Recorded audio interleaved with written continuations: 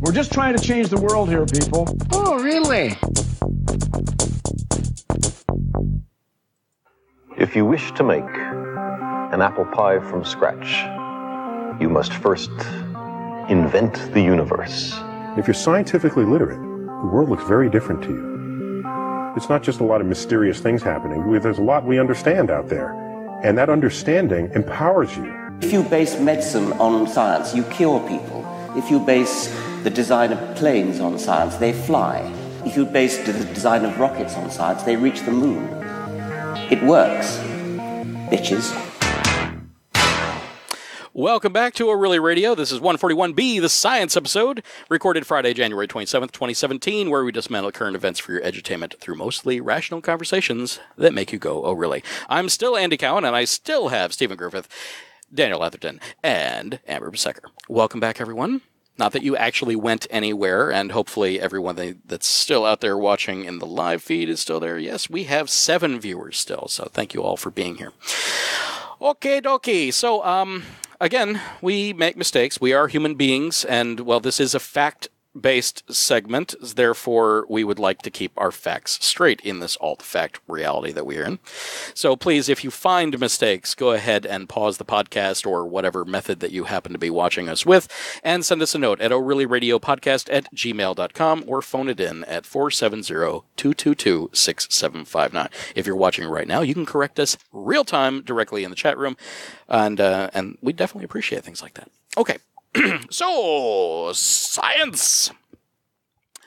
Harvard doctors, or doctors at Harvard, that big school with a lot of smart people. They have mentioned that getting rid of President Obama's signature healthcare reform, the Affordable Care Act, is going to result in a whopping 43,956 deaths per year. Per year. The information is compiled based on numbers from the New England Journal of Medicine's findings that for every 455 people across multiple states who receive health insurance through Medicaid expansion, at least one life was saved due to finally being able to see a doctor. The New England Journal of Medicine sample focused on Arizona, Maine, and New York, states that dramatically increased adult eligibility for Medicaid, and consisted of adults between the ages of 20 and 64. That's our largest population segment, in case you're curious. Observed 5 years prior to and after the expansion of Medicaid programs from 1997 through 2007. Thoughts? My lovely panel? Are they taking into account what's going to happen with the defunding of Planned Parenthood in those numbers? I don't believe they are. So. No. Because we're talking about losing out on cancer screenings for both men and women, reproductive health. Which can also lead to complications and death. Exactly, prenatal care. Mm-hmm. I mean, incidentally, like everybody talks about Planned Parenthood for abortions. Mm-hmm. I got my pregnancy confirmed at a Planned Parenthood, which was how I was able at the time to get on Medicaid, because I was, 20 years old and terrified and had no insurance, no idea what to do. So Planned Parenthood kind of saved my life because I was a high-risk pregnancy and needed a substantial amount of care. And without their confirmation of my pregnancy, I wouldn't have been able to afford to go into a doctor to get it confirmed, to send the paperwork into Medicaid to get the care I needed for myself and my child. So I think those numbers are going to be higher. Probably. I can't doubt that. I think I agree with you. I think they're lowballing it. I mean, they can only go with standardized numbers, but I think in the long run, once they actually get hard data points, we'll probably see numbers. Well, this is narrow. This is just the Affordable Care Act. The Affordable Care Act is not handling things for Planned Parenthood or alternative services. No. This is just the minimum coverage standard that is keeping people alive. Right. with people being able to get insurance with pre-existing conditions. Mm-hmm. Yeah. And I think that we all know somebody that has a pre-existing condition that was not able to get coverage before. Yeah, good luck to anyone with chronic mental illness to get their meds. Good luck. Yeah. Yeah. No, really, actually, good luck. Yeah, in one way, yeah, actually, good luck. But I mean, because we needed more of that as a country. Well, again, one of Hillary's things that she didn't play up enough, and as she was running for president, was she wanted to expand mental health care. That was put onto her platform right after she won the primary. Mm-hmm.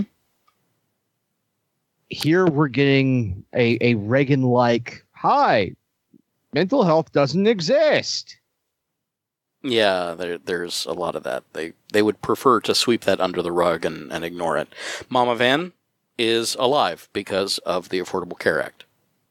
So we have somebody that's participating in the show directly that is affected by this. Mm-hmm. And I wanted to mention, incidentally, as well, that maternal death rates in the U.S. have worsened since 2000 as of 2016. And that's with the Affordable Care Act. So it's about to get worse. Yes. Mm-hmm. In one of the most prosperous countries in the world. I'm sorry, go ahead. Had the Affordable Care Act been enacted earlier, I probably wouldn't have lost somebody. Yeah. I know several people. Well, I can say I knew several people that would have benefited. This is going to be a hard issue for a lot of people, and I don't know if this is one of those things that has to get worse before it gets better. You know, one of those, the pendulum doth swing both ways. So we had it swing over to more people being on it. That's saving a lot of people. And now the people that it was affecting their bottom line, as I was saying at the end of our first segment, the capitalists, the pure capitalists, as it's affecting their bottom line, they don't want it. So they're cutting it because they got in power. It's going to swing the other way. It's going to cut like a knife. Well, and then so many people are going to realize they actually need it. Maybe it will swing even harder the other way and we'll go to complete socialized medicine. But will the quote-unquote right kind of people be dying and suffering for anyone to care? That is an excellent point. However, if I may, something that came up earlier in the week, Steve, practice your Google foo. Look up the Sessions Preferred Care Act, or the Sessions Healthcare Bill. It's the patient protection. I was asked that one. Jeff Sessions on healthcare. Yeah, it's Sessions and another senator or House member, I can't remember who, just came up with the Republican replacement plan for the ACA. I saw articles on it. Sessions Cassidy bill? Yes, Sessions Cassidy. This is their response, considering that the constituencies are going, we like the Affordable Care Act, we want to keep it, and them going, well, we need to repeal Obamacare because that's our job, thanks being Republican. And they're keeping a number of things from the ACA.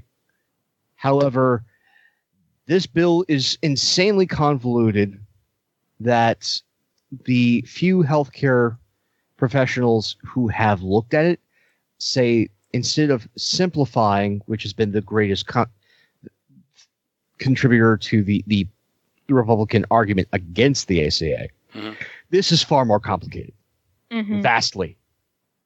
And yet it's only 117 pages long. Yeah, I'm looking at it. It's worded incredibly vague. They don't have a lot of things properly defined. Yeah, it does nothing about limiting malpractice litigation, says almost nothing about abortion other than that Medicaid is prohibited from funding any abortion, no exceptions. It does not promote sale of insurance across state lines. It gives states almost absolute authority to regulate insurance within their borders, including allowing the imposition of coverage mandates, which interstate sales are meant to undermine.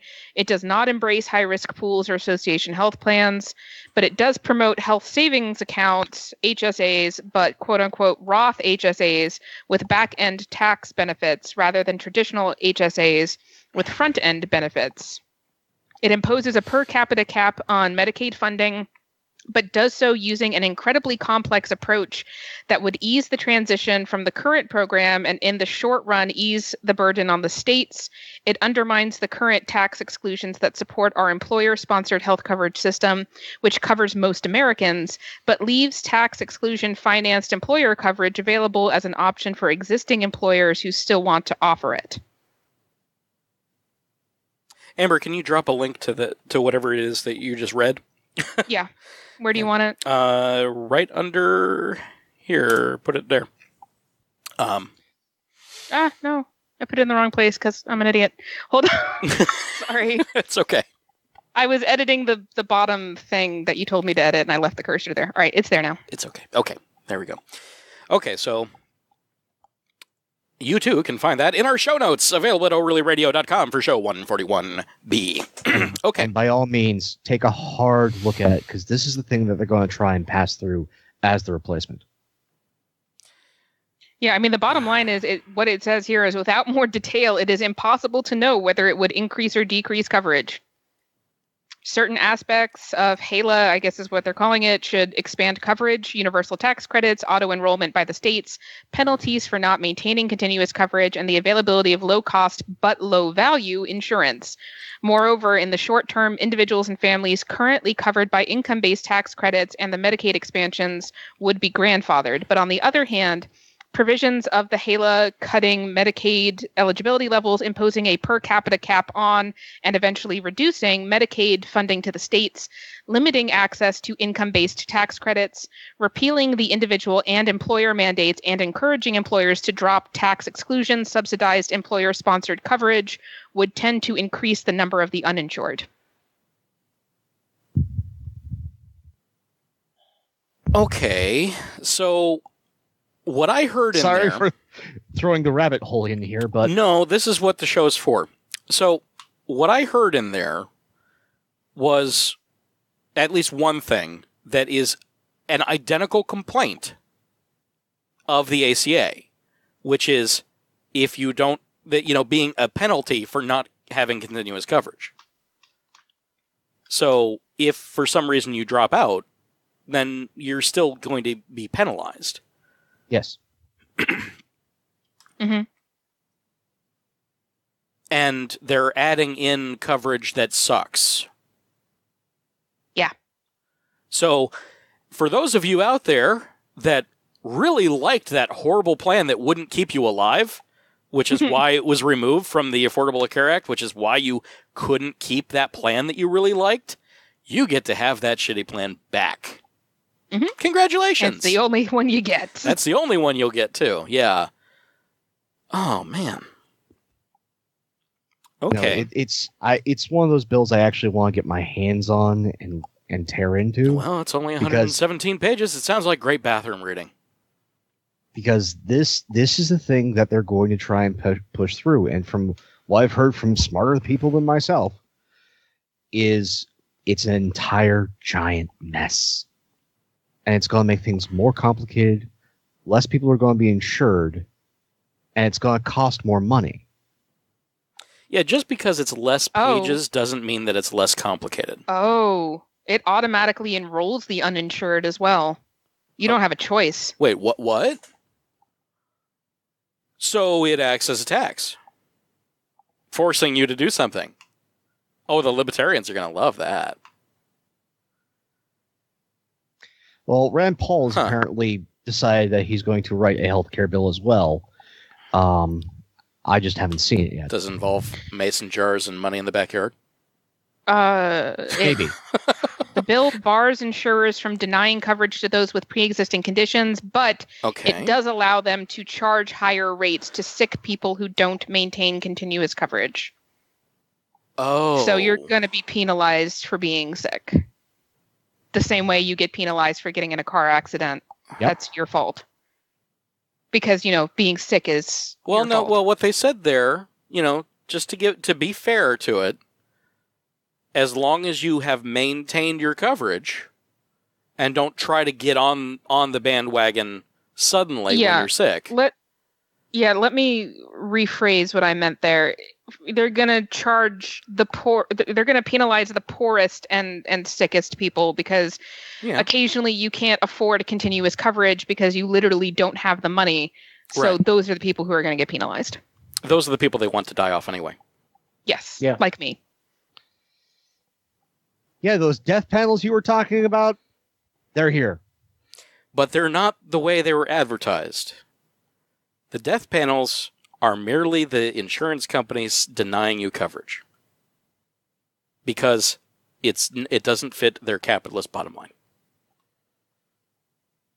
Yeah, there's an interview here I'm going to post in the notes too, because it's Bill Cassidy answering specific questions about it. Oh, good. And I think it's disturbing, and we should all read it. Okay. So I'm just going to put it in the notes for us to read at our leisure. Yeah, I'm going to try and dissect this more for next week. Yeah. Okay. Because this feels like a clear and present threat. Yeah. Thank you, Anonymous Buffalo. Am I Anonymous Buffalo? You are Anonymous Buffalo. You are Anonymous Buffalo. Yes. Oh, shit. I was the Anonymous Buffalo all along. You were. What a twist. Plot twist. Okay, so Cherry Model, who is new to our chat room, thank you for joining us. She says that, I assume it's she, I know someone who voted Trump and has ACA and still doesn't realize that they will be missing out. And then commenting on our commentary on it, that this whole thing is just cheapening the product that they already have. Yeah. My friends, somebody on Facebook was letting me know that their old, one of their old high school teachers said that Daniel is beautiful. Daniel, you're beautiful. Why, thank you. In every single way. And words won't bring you down, man. I see. It's the beard. It is. It's exactly. It's the beard. It is becoming more magnificent by the day. It gives me power. It is luxurious, yes. I don't know about I have gotten. Do you use the beard oil? Have you tried any beard essential oils and things like that? No. Right now, I'm just growing it out as much as possible because there will be some steampunking in the future here. So I want to get this styled. So I did get some mustache wax, so I can actually twirl this properly. Excellent. Well, it's definitely it's good for the pontificating, I imagine. Definitely stroke the beard in a thoughtful manner. Well, I have noticed on the handful of days that it has been very cold, I have been less cold. I wonder why. Do you at least wear a hat though? Because I mean, you've transferred the hair down. It was already migrating itself. I just helped encourage it. A slow march to magnificence. For those of you that only pick up the audio podcast, you're missing out. And we have all of these archived at our YouTube channel. You can find the link directly on our webpage. Every post has the video as well as the audio feed, so you can go check out all of that at orlyradio.com, and you can find it all right there. Going through the old episodes, see the growing of the beard. That's right. You can see it progress. Yeah. I never did go back all the way to figure out when you went from having baby face to, growing the stubble. But it'd be interesting. So if any listeners out there would like to go through, you can see it. Go find out and tell us when Daniel started growing his beard. Should get some glamour shots. Put them up on the website. Actually, we should, because we need to have all the headshots and everything. So I need to update that. So we're going to move from that to ManBearPig. that's a awesome segue, isn't it? Legit science. The anonymous buffalo strikes again. Legit science. Controversial research on the creation of human animal embryos has been published. Well, anonymous buffalo, you found this, so I did. So lead us off. Would you like me to explain it? Yes, so if you can. 2/3 of ManBearPig going on was my takeaway from this. Scientists are reporting the results of controversial experiments that they say are encouraging them to continue to try to develop embryos that are part human and part animal. In a pair of papers published Thursday in the journals Nature and Cell, researchers reported that they were able to reverse diabetes in mice using mouse pancreas cells grown in rat embryos, and were also able to get human cells to contribute to the development of tissues in pig embryos. Boy, that is all over the place. Yeah, both experiments support the kind of research that NPR profiled in May. The researchers say these experiments took the research to the next stage, using new gene editing techniques to modify pig embryos in the hopes that human stem cells placed inside them might begin to grow into human pancreases. Huh. For organ harvest. Yeah, Yep. This is for organ harvesting, so you have very little rejection and just go. And yeah, you're creating chimera, which are these interesting genetic crossbreed things. Yeah. But they look just like whatever main animal they're supposed to be, but it's mostly for Whatever manimal, is that what you said? Manimal. I remember Manimal. They're supposed to Oh my god. Oh. That takes me back. Bring it back to the 80s. But yeah, the National Institutes of Health, they want to lift a moratorium on funding such research. The moratorium was put in place because of concerns the research raised troubling ethical questions. Because it makes people feel icky. Yeah, the concern was under W's. Blurring the line between species as well as, the whole stem cells from fetuses thing. Yeah, no, they got skeeved over this. Well, ManBearPig will have his own washroom and water fountain. I mean, there are that's also obvious, concerns right? the cells could form human eggs or sperm in farm animals such as cows, sheep, or pigs, and then those animals could mate. And then not produce humans. How else do you expect us to get a freaking centaur, man? This is amazing. This is why we need better science education in this country, because we already know this can't happen. Yeah. Just remember, it's okay to combine human and other animal, but whatever you do, you know what happens if you can combine a cow and an octopus? Revocation of all funding and a visit from the ethics committee. Yeah. But no, this is actually great. I know for a long time when it comes to heart valve replacements, since there are very few human analogs, they use pig analog. And bovine. Yeah. It allows for less rejection. No, this is fantastic, actually. Absolutely fantastic. And I'm interested to see if, aside from the pancreas, if they could start promoting other things like a major issue for us humans is lungs. If you need a lung replacement, that's kind of you're dead. So you don't like iron lungs? You're not a fan of iron lungs? No. No. But being able to grow those, harvest those, and be able to increase quality of life, care of life, and just life in general. Oh, it is a grand idea, which is why apparently there's so many people that are skeezed out about it. Because, Well, because they watched Full Metal Alchemist and they have concerns. I don't think that's why. I'm going to go out on a limb here. I don't think that's why. Word. No, we're creating chimera, not homunculus. It's fine. Yeah. Completely different category here. Yeah. Well, the little girl wasn't a homunculus. Don't go. Amber. Listen. Too soon. Too soon? Never too soon for that little girl. Okay, well. So science! ManBearPig. And alchemy. Yes, we're on 2/3 of the way closer to ManBearPig. Excellent. And girls are less likely to believe women can be brilliant. That is a sad state of affairs. Yes, it is, actually. So this is out on npr.org.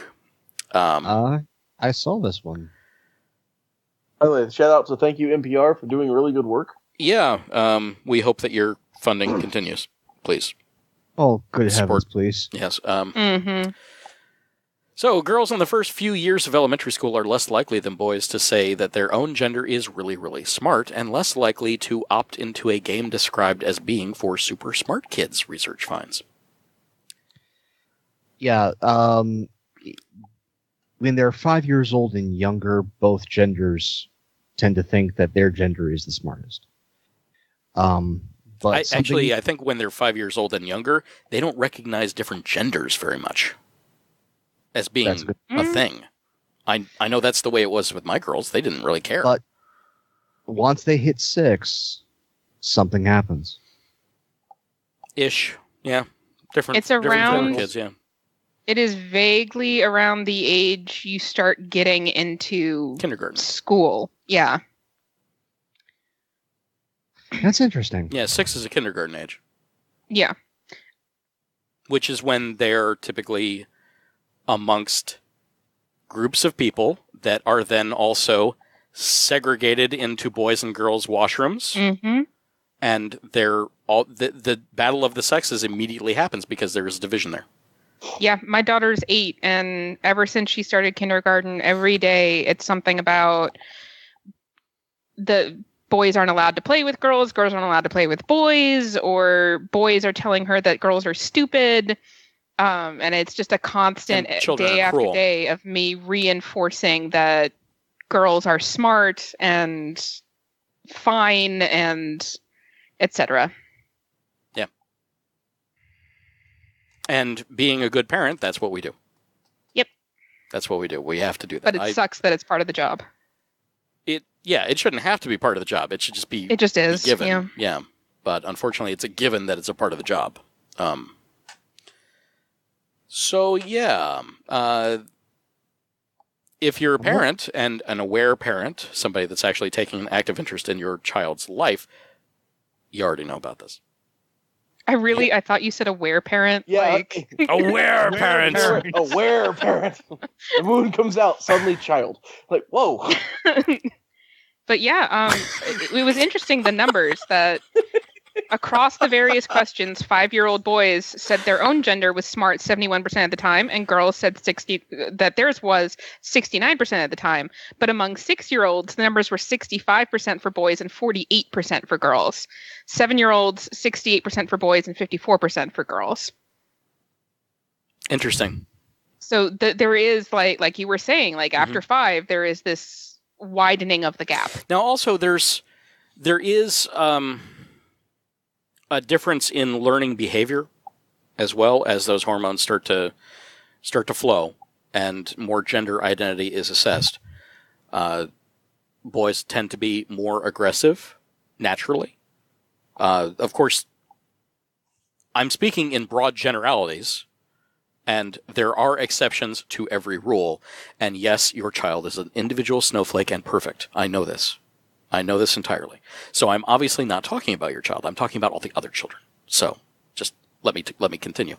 So with that, just from what I've noticed, is that girls do tend to work into certain aspects of behavior slower than boys will just power down down a ladder head first into the knives and just do it. Well, they did a study on that too as cautious. To why, and they found it was about expectations, that girls were more likely to get reprimanded for aggressive, loud behavior than boys were. Right, because they're supposed to act a certain way. Yes, it was the boys will be boys thing, to be this and then way. when a girl did it, it wasn't okay. And on top of that, if a black girl or any other ethnicity but white, they were more likely to be reprimanded more severely than the white children were. Yeah. Oh, and I'm sure that you've seen it. The videos where they've taken the children of different ethnicities and shown them dolls with, a white doll, a black doll, and it's fucking heartbreaking. Yeah. And it's like, can you point to the good doll? And it's the white one. And it's the white one every time. Every time. So there is something that is cultural happening in that. And I don't know how that we can cleanse ourselves of that kind of infection. Further down, research does suggest that role models might inoculate women and members of other underrepresented groups. Yes, that's the good news. Yeah, so the movie Hidden Figures, about female African-American mathematicians at NASA during the late 1950s and early 1960s, could inspire girls and teens of color to pursue STEM fields. That was a fantastic movie. I want to see it. And you need to go see it. You absolutely need to go see it. It is so well done. Again, representation matters. Representation in media matters. We have the research. We have the numbers. If we want to grow positively as a society, representation must be there. And this is why we need the National Endowment of the Arts. As he looks directly at the camera and into your eyes, the American public. Into your soul. Right into it. Talking to you, Trump. Talking to you. The majestic beard. Demands beautiful beard. The beard demands the arts. Listen to the beard. Gently in the wind, its many tendrils reaching out. Whoa. Actually, I just recently had a gust Says of the wind author. that pulled on the beard, and I was going, that's a new sensation. But also going, okay, and we're realizing that, once again, Amber is a Lovecraftian author. I do not have a Cthulhian beard. Well, you could, can though. work on that. With the You right can change rituals. that. With the right rituals, Beard. with the right essential oils and the wax, you can do it. We have faith in you. You can make this happen. The right blood sacrifice will get you everywhere, as Donald Trump has shown us. Don't speak Not Russian. inaccurate. Oh my. No, I thought in order to summon Cthulhu, you had to speak German with a Jamaican accent. No, that's just Elder Tongue. German with a Jamaican accent is elder tongue, or is that what That's you're what saying? Elder Tongue sounds like. Yes, we have decided that. Okay, well, you know. Maybe. Yeah, Think Cthulhu's about talking. Okay. All right. I speak a little bit of German, and I guess I could do a Jamaican accent. So you could speak a little bit of Relayan then. I may be able to. I don't know. But, you know, See, I think we're going places, you guys. We're going to get him his Cthulian beard. I think Russian though may have No beard have left something on it behind. too. So, yeah, little Sad Slavic. thing is, that would probably be better legislated than the ACA. No beard left behind. No beard left behind. Love it. Yeah, that- I will let Betsy DeVos be in charge of No Beard Left Behind. I would let her be a part of that. I would She let could be all the somebody's picks. beard for all we know. That would explain the answers in front of Congress. Wow, you know, I thought there was another topic here, but there isn't. So we're just going to riff on that, I guess. Wow. Okay. No. So, if you've enjoyed what we've done here, No. and you'd like to help us out, there are a few ways that you can. You can donate to the show through patreon.com/ORLYRadio and get early access to the show content. Reviews on iTunes will always help gain audience, and I see what you did there. And also, tell somebody about the show. Word-of-mouth advertising always works, always has, always will. And, of course, engage with us. Send us an email on the social medias or the electronic mails and etc. and all the messaging platforms, etc. at orlyradiopodcast@gmail.com, or of course on our Facebook feeds and all that available out on our website at orlyradio.com. If you're the more talkative sort, how about 470-222-6759? That's always ready to take your call or your text. And Amber, Go for it. And if you don't like what we've done here this evening, you can contact the National Suicide Prevention Hotline at 1-800-273-8255, available 24 hours a day, 7 days a week. The Lifeline provides free and confidential support for people in distress, prevention and crisis resources for you or your loved ones, and best practices for professionals. Thank you for choosing to waste your valuable time on us. This has been ORLY Radio, part of the Random Acts Company. This work is licensed under Creative Commons Attribution 3.0, United States license, including the music Rocket and Pimgia, created by Kevin MacLeod of Incomptech.com. We'll see you real soon.